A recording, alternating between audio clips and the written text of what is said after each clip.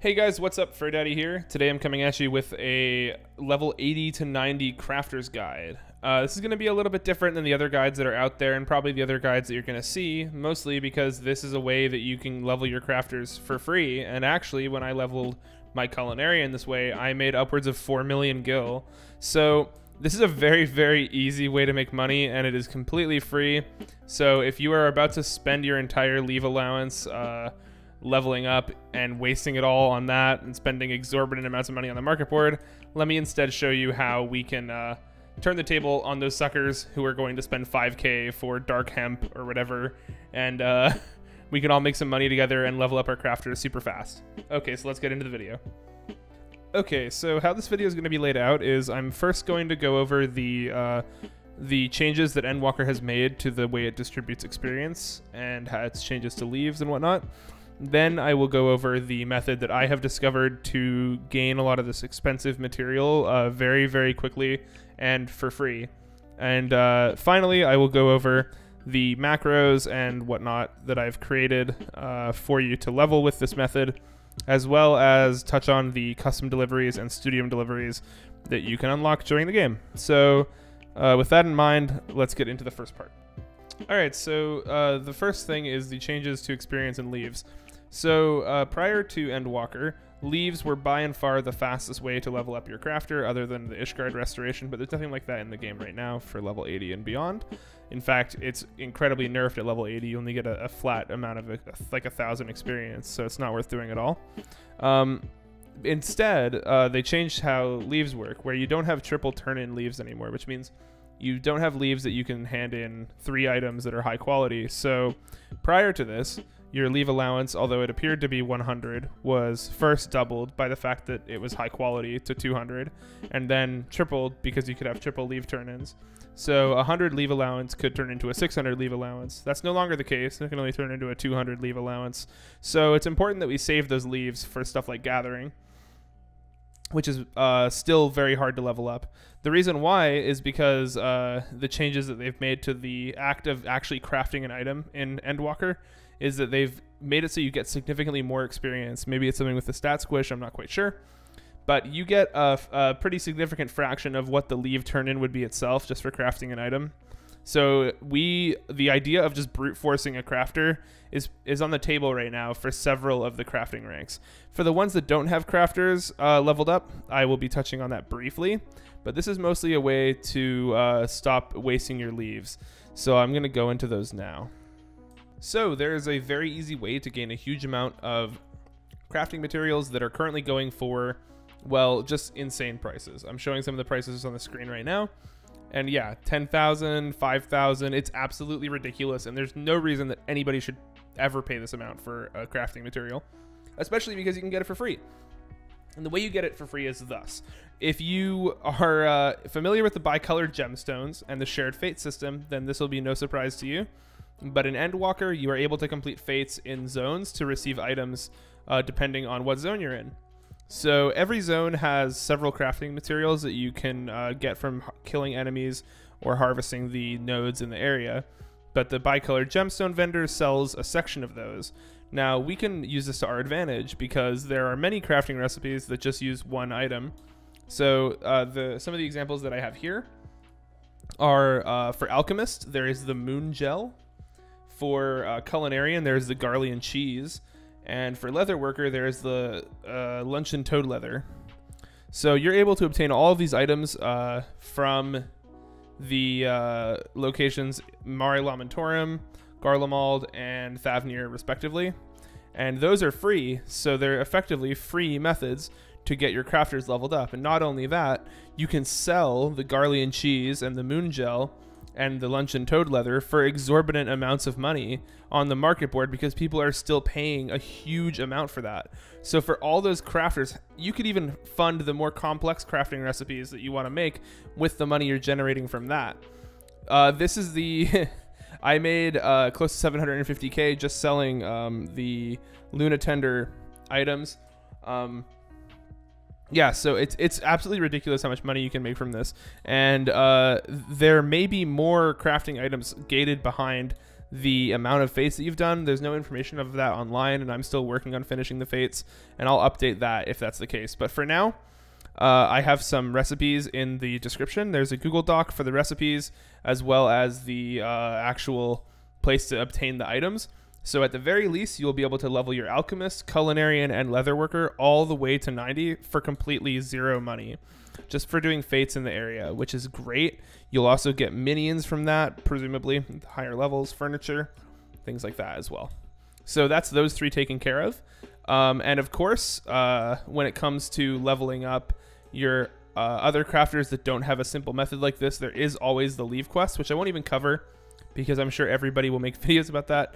But I have a link in the description to Desperius's video on leveling, although I must say it is absolutely ridiculous to pay upwards of $1,000 or $2,000 or $3,000 for a crafting material. That adds up quick, guys. Don't do that. Like, seriously.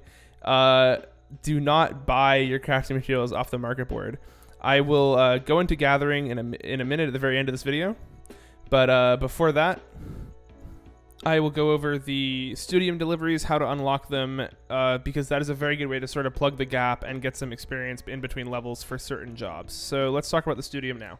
So after completing your level 82 main scenario quest, you will be greeted by Key Aliapo in the studium, and talking to them unlocks studium deliveries. And they work just like the Crystarium deliveries, where basically you have a little mini quest line where you can deliver 6 items at a time every 2 XP levels. And that allows you to sort of plug the gap between crafters and give you some experience. Now, it doesn't give you an entire 80 to 90. Neither does it work for every job. It's split up into 5 different categories. So you have Hinageshi here, who will give you the quests for miners and botanists. You have Jude, who's into astronomy, and their thing is for carpenter, leatherworker, and weaver. Debro will give you it for alchemist and culinarian. Boric will give you one for blacksmith, armorer, and goldsmith. And Talakatia will give you one for fishing, which is aetherology in this. So you'll be able to pick all those up from this area. And as you get them, you can fill them out with each level, and that's a really good way to sort of plug the gap. Now, my advice is, at the very least for Jude, to make sure you do it with carpenter or weaver, because as I discussed previously, you have a recipe that basically gets you from 80 to 90 for free with leatherworker. So plan those out intelligently. Make the recipes as they become available. You should have no problem. Yeah. And yeah, as for the other ones like blacksmith and armorer and weaver and carpenter, although those items may not be obtainable right now from the bicolored gemstone shop, you are still able to gather this stuff like super easily. If you go to your gathering log, you are able to just like basically look at the items, and most of the stuff that you can craft is just like 81 to 90. You can get most of the stuff you need very, very, very easily. So I suggest you take a look at that and see what you can craft, and just take a look at it, craft intelligently. Don't buy stuff off the market board. This isn't a breakdown of every single recipe to craft, because I think when you do that, you can really affect the market. So this is instead a way to approach it. And yeah, so, well, except for the ones that I mentioned with bicolored gemstones, because you can just get all those for free. So with the studium covered, I want to just go into the macros that I use and talk to you a bit about those. And then finally, I will touch on gathering just a little bit more, and then that'll be it for the video. Okay, so for the macros, I did most of these myself. A couple of these I took from Ash10's videos as they posted them, and some of them I just made as I was crafting. The ones that are by Ash10 I've given credit in the Google Doc in the description, and Ash10, again, is an absolutely awesome crafter, content creator. None of the stuff I said about bad advice from content creators extends to Ash10. Ash10's advice is great, and I really suggest you watch their videos as well. They are a pro. So if you want something that maybe is not necessarily as approachable, but is very good for the high skill ceiling, you should check out those videos, and those are linked in the description as well. But yeah, so I have all the macros that I've talked about for this stuff in the description. So yeah, make sure you check that out. And yeah. So I just wanted to touch on some other alternative leveling methods that you can use for those classes that don't have simple cheese strats to get all the way to 90. One of them is, of course, your daily supply and provisioning missions that you have. So as you can see here, you have very easy things you can craft. Now these are super easy to make, and they give you a lot of experience, and you can get these for your crafters and your gatherers every day. So make sure you do these. Your Grand Company delivery missions. This is for the person in the comments of every crafting video that says, well, you also have your Grand Company delivery missions. So that is one option, and I will go into the other way you can level these up now.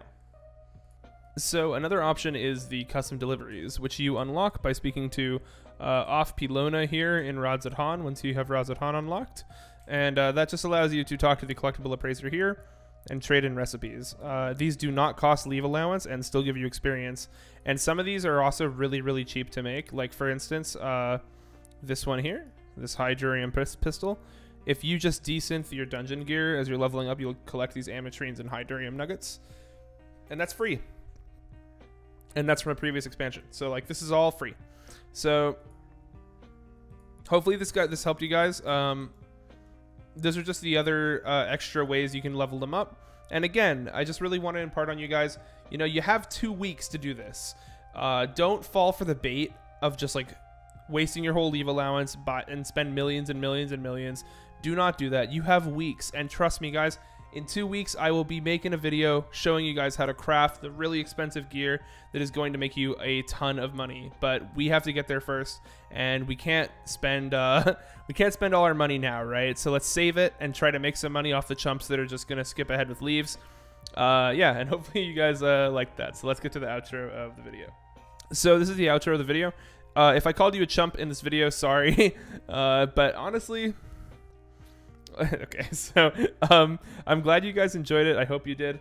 I really want you guys to save money, and like I've promised you guys all the way from Shadowbringers, I really want to like kind of go on this journey with you guys and make money with you guys, because I feel like a lot of the crafting out there is sort of gatekeepy, and it's kind of like a pyramid scheme. You don't have to buy that stuff. You can yeah. So like I said, all the macros in this video just use the blue script gear, so you don't have to get any new gear or anything like that. It's super easy. Moving forward, the stuff that we craft will probably require gear, but we'll make that together as well.